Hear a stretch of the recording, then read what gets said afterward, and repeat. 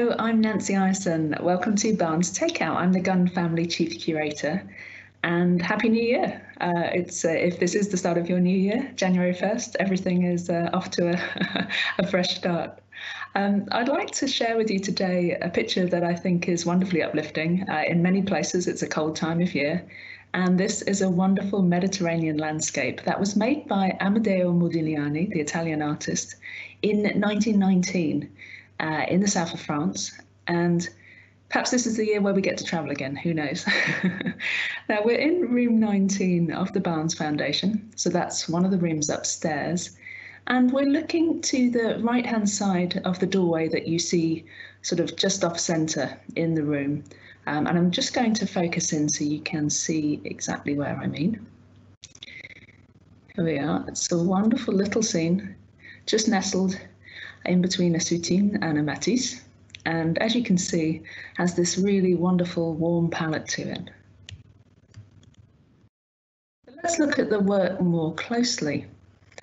Now, you might be surprised if you've come across any of Modigliani's works to know that this is one of the pieces by him.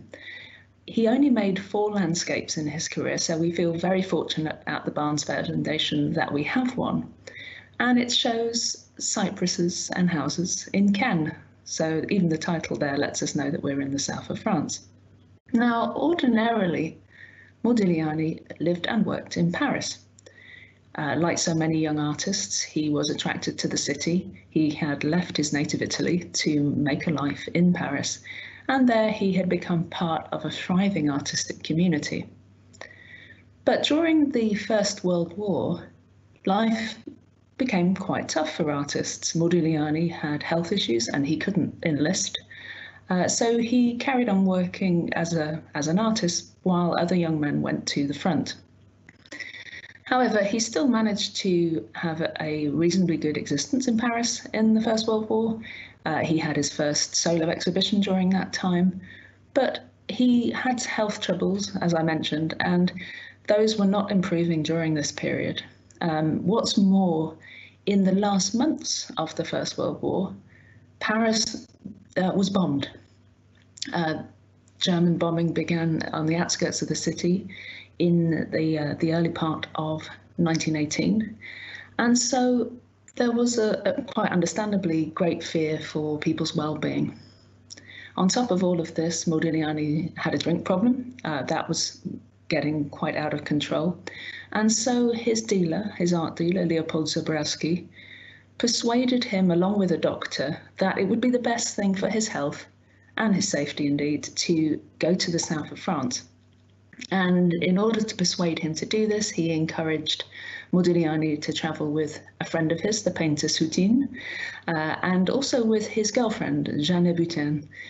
Jeanne took her mother for the sake of propriety. It was not really the dumb thing for a young woman to go off travelling with her boyfriend in the early 20th century. But Jeanne at this time was already expecting Modigliani's child, so propriety is one thing, but perhaps they were a little late to that. Nonetheless, despite all the trepidation, Modigliani set off for the south of France in the spring of 1918, and seemingly settled there quite nicely. At first he writes back to his dealer, and I've got a little citation from a letter. All these changes of circumstance and change of season make me fear a change of rhythm and atmosphere. So we get a sense that he was worried about this, and yet quite quickly he finds a new community in the south of France and starts to experiment. Now, what can we say about this landscape? If we look at the way it's painted, you can see that really it's quite thin.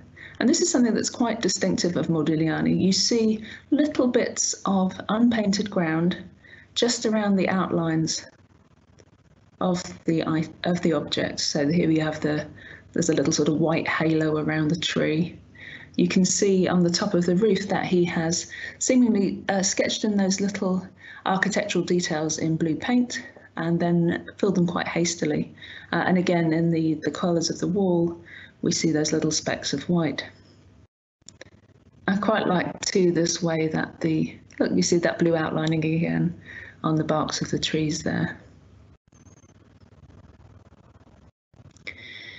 Now, Modigliani and Soutine lived separately from most of the people that they travelled with.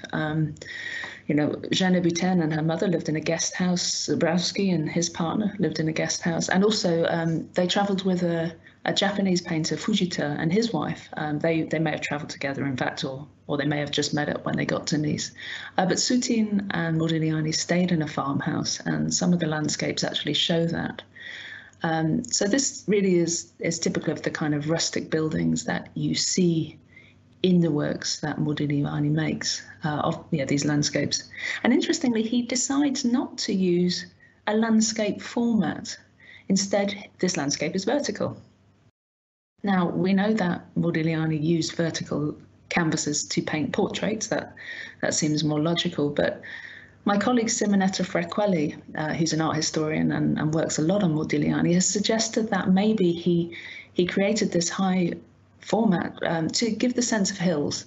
The landscape in the south of France is very rocky, has lots of changes in altitude, and most of the views, in fact all the views that Modigliani paints are from Haute des Cagnes, so looking down the hillside. This is much more immediate than some of them. A lot of the landscapes that he makes give you more of a sense of the surrounding area, whereas here the focus is very much on the buildings.